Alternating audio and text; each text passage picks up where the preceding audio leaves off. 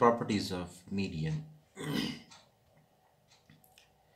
The sum of absolute deviations of the observed values from their median is less than the sum of deviations from any other value of the series.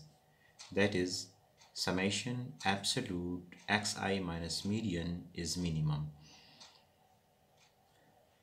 Observe value में से अगर median को minus किया जाए तो इसको deviations कहा जाता है, और ये एब्सोल्यूट अगर उसका लिया जाए तो ये एब्सोल्यूट डिविएशन, फिर उसको टोटल करें तो ये सम ऑफ द एब्सोल्यूट डिविएशंस आ जाएगा। अगर मीडियन की जगह सीरीज़ में से कोई और वैल्यू हम यहाँ पुट करें तो ये सम of deviation of the observed value from any other value of the series बन जाएगा। तो ये कैसे मिनिमम होता है, इसको एक एग्जांपल के ज़रिए से हम समझने की कोशिश करेंगे।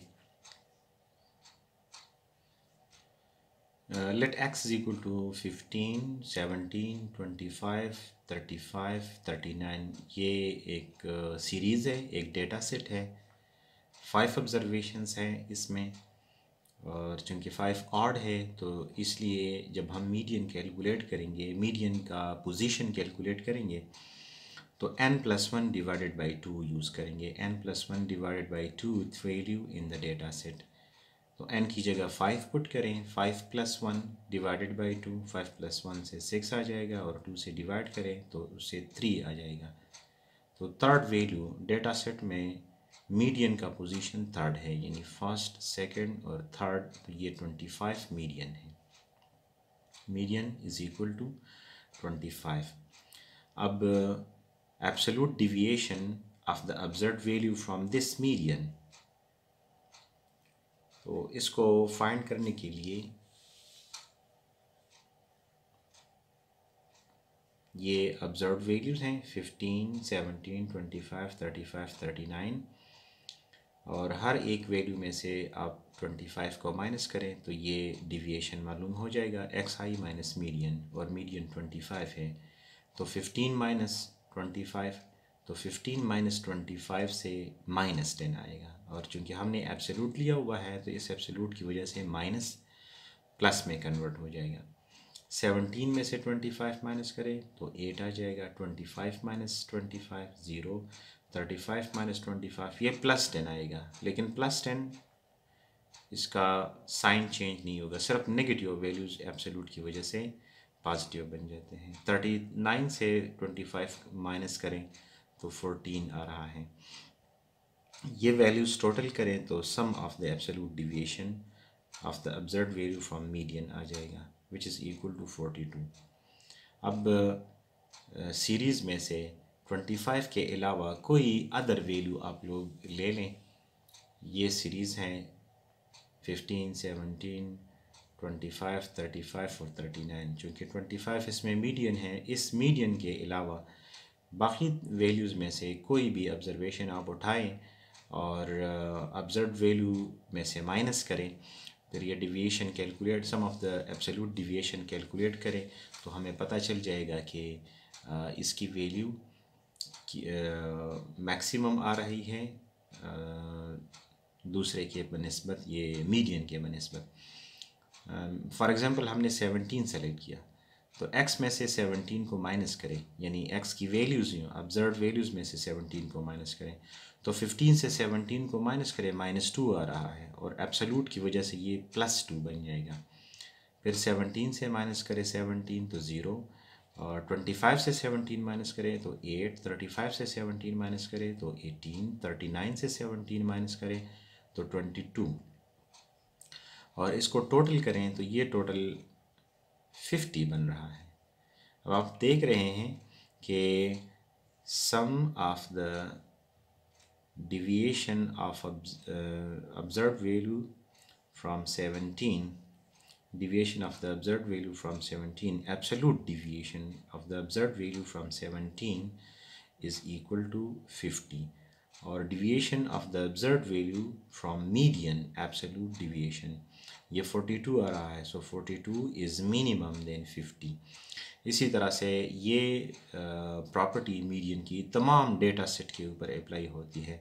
कि कोई किस्म का भी डेटा सेट आ जाए, उसका मीडियन समेशन एक्स आई माइनस मीडियन एब्सोल्यूट हम कैलकुलेट करेंगे तो ये मिनिमम आएगा सीरीज़ में बाकी वैल्यूज़ के बनिस्बत। Second property of median, if values of a variable are changed by adding a constant c, then median of the new series will be median plus c। यानी कि अगर ऑब्जर्व वैल्यूज़ को, तमाम observe values variable x के values के साथ एक constant value plus किया जाए c, तो एक नया सीरीज़ बन जाएगा, एक नया डेटा सेट बन जाएगा। उस नए डेटा सेट का मीडियन पुराने डेटा सेट का मीडियन और प्लस जो नया कांस्टेंट है वो ऐड करें तो वो बनेगा। यानी मिसाल के तौर पर अभी जो हमने डेटा सेट लिया हुआ था तो उसका मीडियन 25 आ रहा था, मीडियन 25। तो अगर डेटा में एक कांस्टेंट प्लस किया जाए c, यानी मिसाल के तौर पर 3 को प्लस करें तमाम वैल्यूज़ में, तो फिर नया जो सीरीज़ बनेगा उसका मीडियन हमारे पास मीडियन प्लस सी यानी 25 प्लस 3 28 बनेगा। अब नया जो सीरीज़ है उसका मीडियन 28 होगा। Third property, if values of a variable are changed by multiplying a constant c, then median of the new series will be c multiplied by median। अब यहाँ पे अगर सीरीज़ के तमाम वैल्यूज़ ऑब्जर्वेशंस के साथ c को मल्टीप्लाई किया जाए, किसी भी कांस्टेंट को मल्टीप्लाई किया जाए तो एक नया सीरीज़ बन जाएगा, तमाम पुराने वैल्यूज़ चेंज हो जाएंगे, तो नए सीरीज़ का median c multiplied by median होगा। फिर वही एग्जांपल आप ले लें, अगर हमारे पास c 3 है, हमने तमाम वैल्यूज़ के साथ 3 को मल्टीप्लाई किया और पहले मीडियन हमने कैलकुलेट किया हुआ है वो 25 है, तो जब c हमने मल्टीप्लाई किया उसके बाद जो नया मीडियन बनेगा वो c मल्टीप्लाइड बाई मीडियन होगा, यानी 3 मल्टीप्लाइड बाई 25 75 होगा। नए सीरीज़ का मीडियन 75 होगा। फोर्थ प्रॉपर्टी है, for asymmetrical distribution median is equidistant from the first and third quartiles, that is median minus first quartile is equal to third quartile in Q3 minus median। Symmetrical distribution क्या होता है? देखिए, अगर data set को हम plot करें और उसका कर्व या उसका ग्राफ ऐसे बने जो एक सेंट्रल पॉइंट से राइट साइड पे और लेफ्ट साइड पे कर्व एक जैसा हो, तो इसको सिमेट्रिकल डिस्ट्रीब्यूशन कहा जाता है।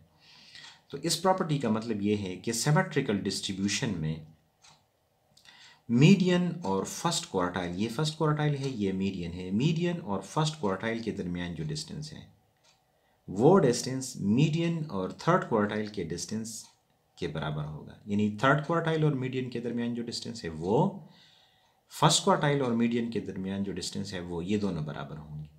अब Q1 और मीडियन के दरमियान डिस्टेंस वो मीडियन माइनस Q1 के बराबर है।